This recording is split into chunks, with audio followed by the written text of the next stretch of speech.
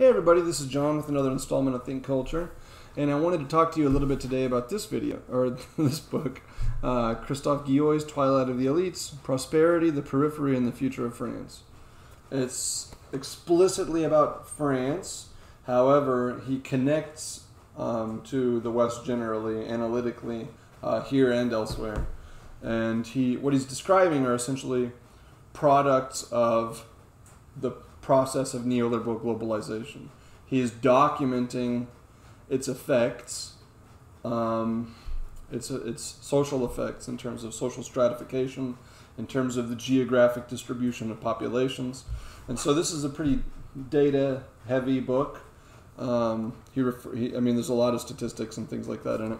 And this has become a genre. I'm using this as a stand-in for this genre. Of social science and history. I've become more interested in sort of particulars recently. Throughout most of my life, I've mostly just read philosophy. But within the last few years, I've seen increasingly the importance of acquiring particulars, of nuggets of information, of data, of facts, of statistics, of particular people, historical dates, etc. And so I've been reading more of this type of stuff. One book that's very similar to this in terms both of its topic and it's being this sort of aggregation of a bunch of different data points is Michael Lind's The New Class War. Maybe something like Joel Kotkin's Neo-Feudalism book I would also consider sort of in this genre.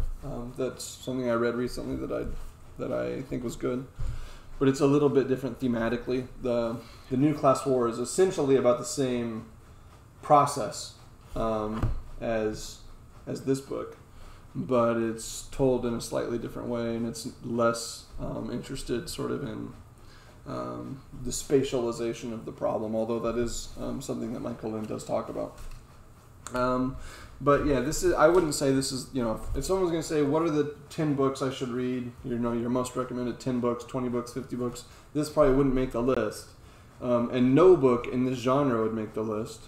That's just sort of how it is with me. But if you were going to ask me what's a book I could read that would tell me about this process of globalization and give me a lot of factual information about what's happening to people, what's happening in terms of incomes, in terms of the ability to buy homes, in terms of deaths of despair, all this sort of statistical stuff. If you wanted to know like the particular details of what's going on at that level, then this might be one of the main books that I would recommend. But I am using it in this video kind of as a stand-in for this genre of books, that are that are statistical analyses. He's trying to document, statistically, factually, quantitatively, what the effects of globalization are, how globalization is working, what its effects are, what it's doing to people. And sort of the main metaphor here is this idea of metropolization. And he says that metropolization is the domestic corollary of globalization. What does he mean by that? Well, if you think about space, if you think about cities, for example, you can think about a city as a kind of stopping point in the flow of human populations, right? Kind of like an intersection in traffic, right? Once everyone's just driving around, once you get to an intersection, you get this stop, right? You can kind of think of a city as that in terms of population flows. People are moving all around the country, whatever, and then there are these, areas in which travel slows down, people stop, some people stop there forever, etc., right? So if you think about space in terms of flows, in terms of the flows of population, and then I think that it's easy to understand this concept. One good example that might make it a little more clear is I have kids, so is the movie Cars, right?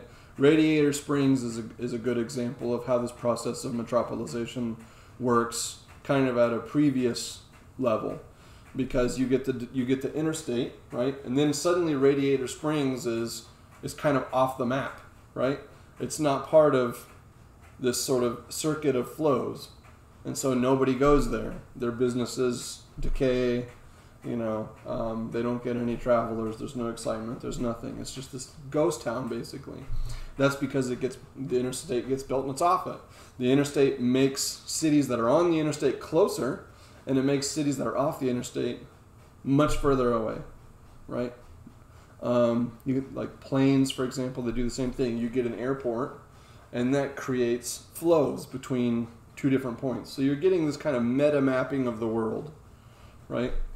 So what he's talking about with neoliberal globalization, we're getting way more international travel, more international trade, international business, barriers between nations sort of go down, travel is much quicker, and so you get these basically global hub cities like Paris, London, New York, and those are sites in this kind of meta mapping of the world, right? London, Paris, New York, those are very close together, right?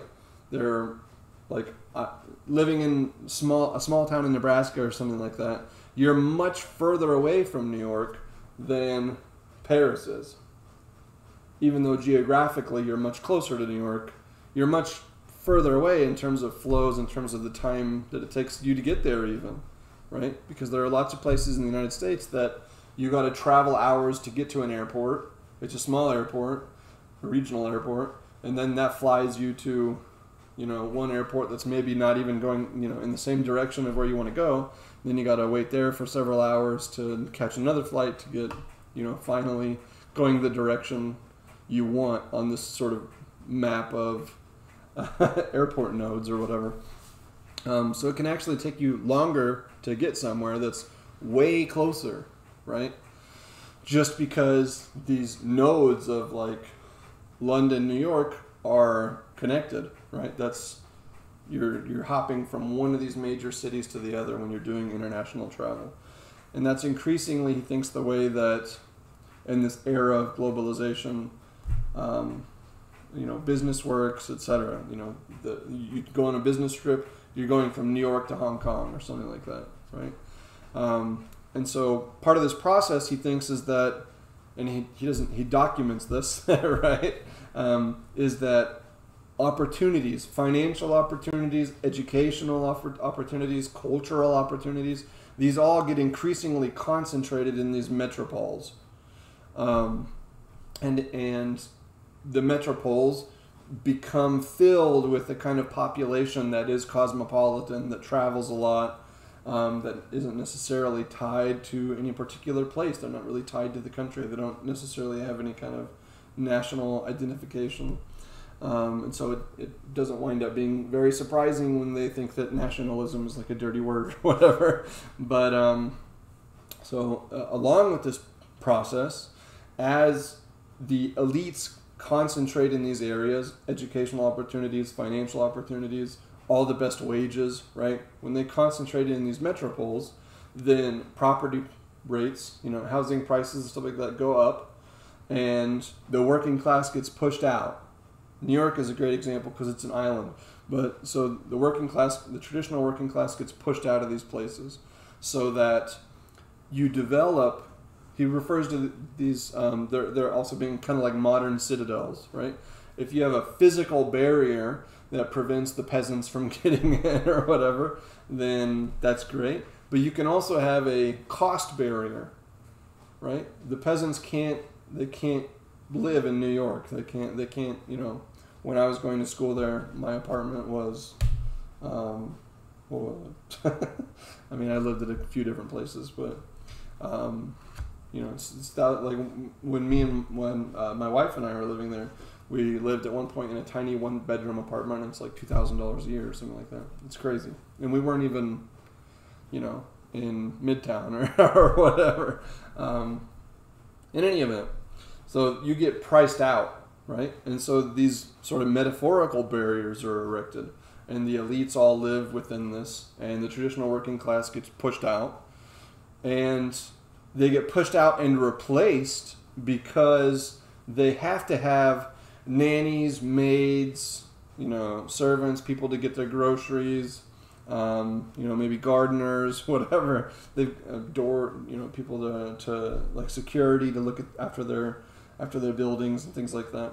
They've got to have this population, right? So as the traditional working class gets pushed out, a new unskilled labor force is imported, and they come to fill up what in France are called the banlieues, and these are sort of areas that are surrounding the metropole, or that are in one place in the metropole or whatever, in which you just have public housing complexes, and this immigrant labor force lives there in poverty or whatever, right?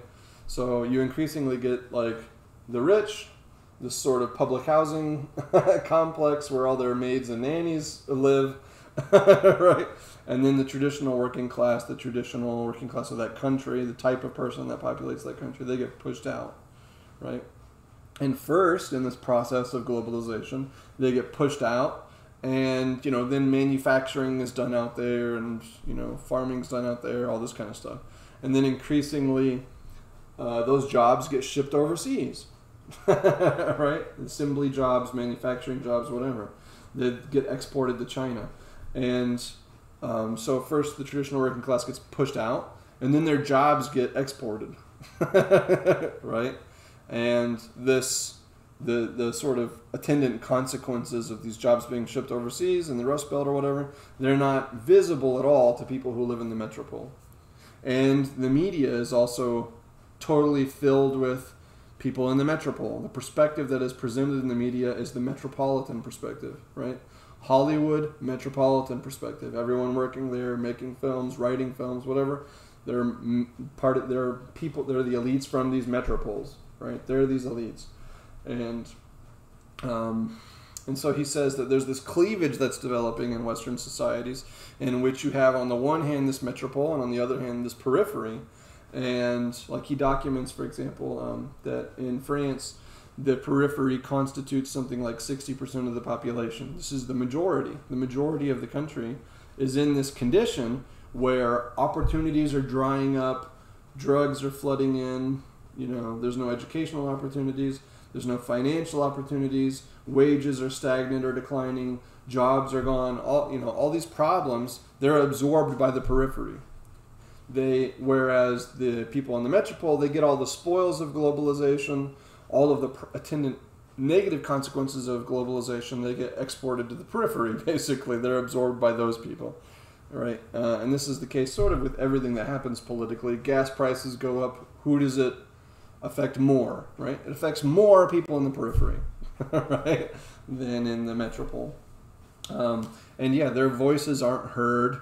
They become invisible in the national conversation. You can think about sort of the media as kind of this meta mapping too, right?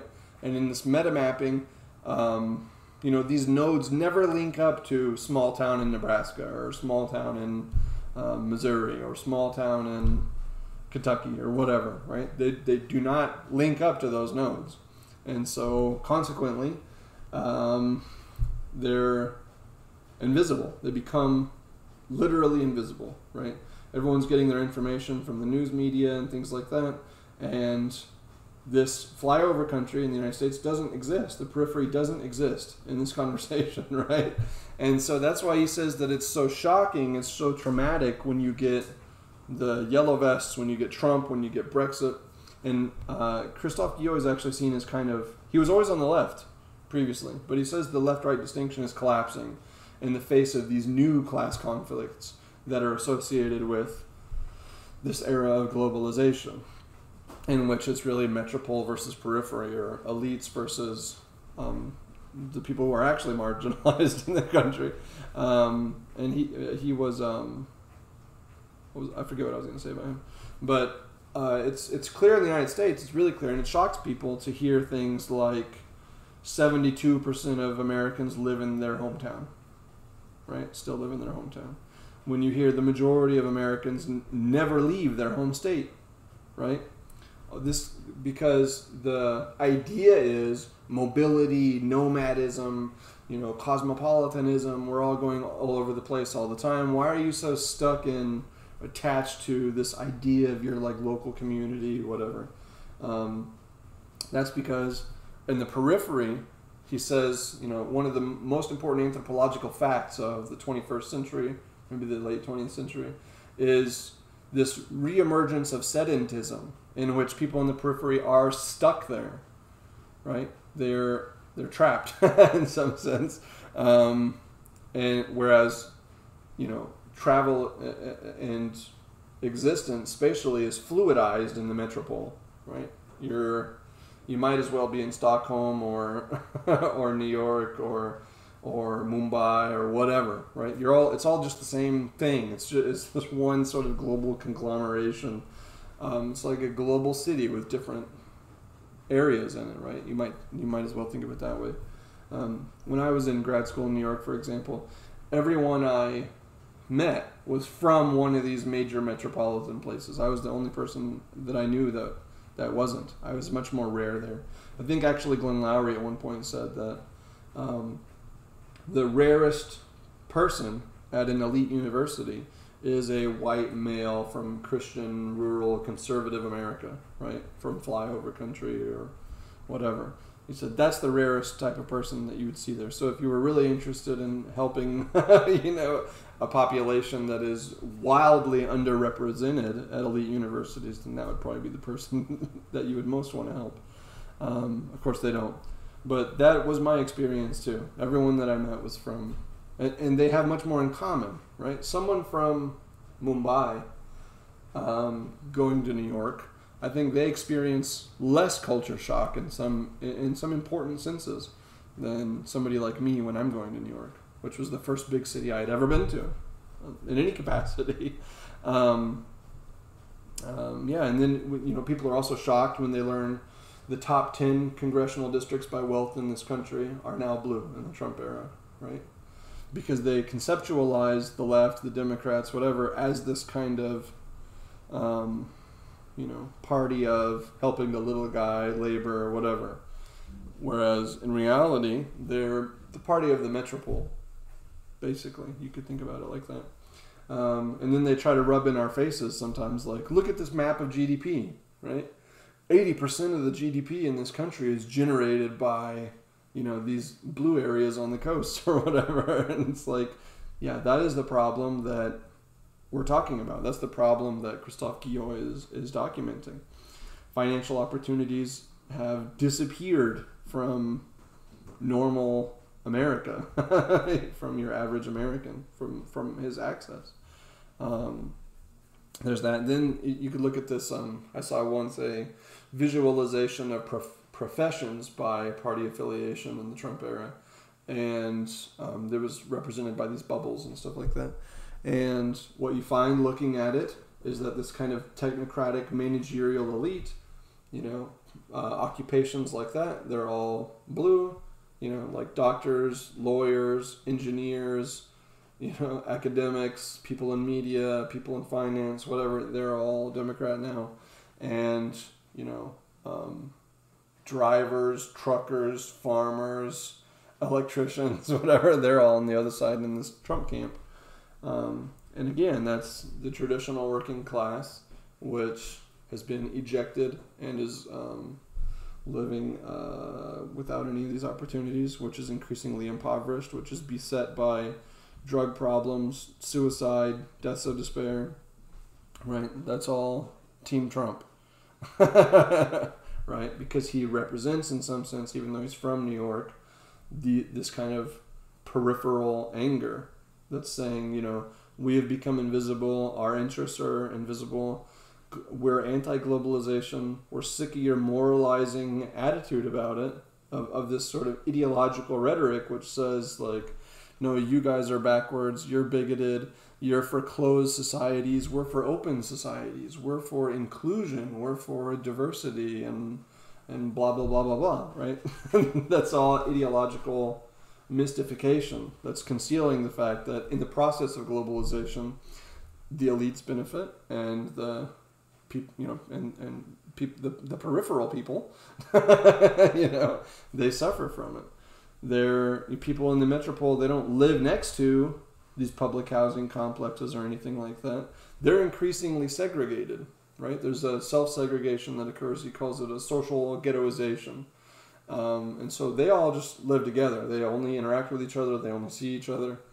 So it's very easy in that situation to be like, oh yeah, I like my nanny, whatever. Of course, we love immigrants. We love people, Mexicans or whatever. There's no problem at all. Of course we get along with them. You're a racist if you don't, right? You people out in the periphery are racist. Whereas the people who are in the periphery, they live next to all these immigrants. They work with these immigrants. They interact with them constantly. They're getting a driver's license and the person giving it to them barely speaks English. They encounter that problem, right? They don't necessarily live next to people whose norms they share anymore. Social trust, social cohesion, these are declining, right? Because these communities are being devastated by the inclusion of parts that don't belong in some sense, right? By the introduction of serious cultural differences, right? You no longer, like, I don't want to dox myself, but you can live places, people from foreign countries that like have different norms with driving, right? You have people that they have a different conception of the hours of the day and what you're supposed to be doing there. They have different conceptions about masculinity, about rudeness, about whatever, right? And it's the people in the periphery who are stuck in this confused kind of situation and trying to navigate all of this and trying to maintain some shred of the social capital that they used to have, which is so essential to them. But it's going away. Cultural capital's gone. Financial capital's gone. They're losing their social capital, right? And they're mad, And so he thinks that we're entering an age of like a kind of modern slave revolt, where this periphery revolts against the metropole, and that they fear that they increasingly understand with things like Trump that there's this different world out there, this basket of deplorables, and they no longer believe in us, they no longer trust us, they no longer like us, they don't believe in our institutions, they don't believe in our democratic process. They've totally lost faith in the technocratic managerial elite that has been established as like the people who guide our institutions and sort of caretake our society in some sense throughout the course of like the 20th century. It's done. That whole period in history in the West is over. We no longer have faith in the elites. The periphery is rejecting them. And it is saying, we have to have a voice. We have to participate. You can't take, like in the French example, you can't take 60% of the population and say, these are the policies, you're going to abide by them, and if you complain about it, you're a racist, you're a sexist, you're a bigot, you're a closed-minded, closed society, backwards, reactionary, fascist, POS, right? That's not going to work anymore for the periphery. They're waking up to the fact that that's ideological mystification, right? That rhetoric by what he calls the bobos, the bourgeois bohemians, right? That kind of rhetoric is no longer going to work, right? It's easy to call somebody else racist when you have totally self-ghettoized. You live in your little citadel, right? With people who are all exactly like you. These sort of liberal, cosmopolitan, open-minded, rich white people, basically, right? And that's where you are. That's what your life is like. That's where Nancy Pelosi lives, or whatever. AOC is probably a pretty good example of what he calls this bourgeois bohemian. This sort of hipster class who are sort of the main responsible for like the rhetorical output of this belief in diversity, equity, and inclusion, stuff like that. They're the people with cultural capital, basically. People in the media, people in the arts, and they're disgusting.